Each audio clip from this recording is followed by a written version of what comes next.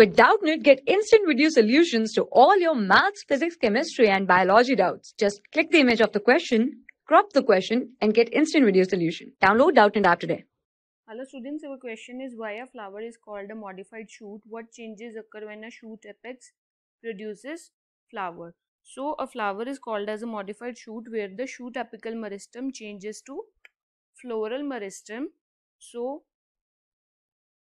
the thalamus of the flower is the enlarged and the condensed axis.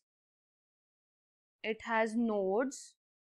Thalamus has nodes and very short internodes. It bears the floral whorls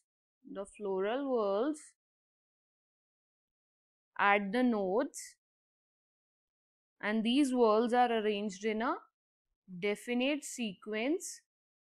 That is why flower is called as a modified shoot. Now the changes which occur when a shoot apex produces flower is changes that internodes do not elongate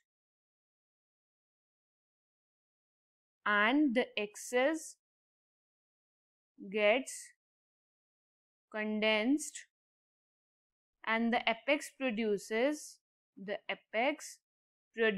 different kinds of floral appendages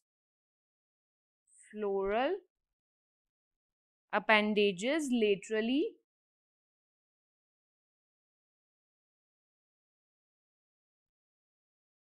at successive nodes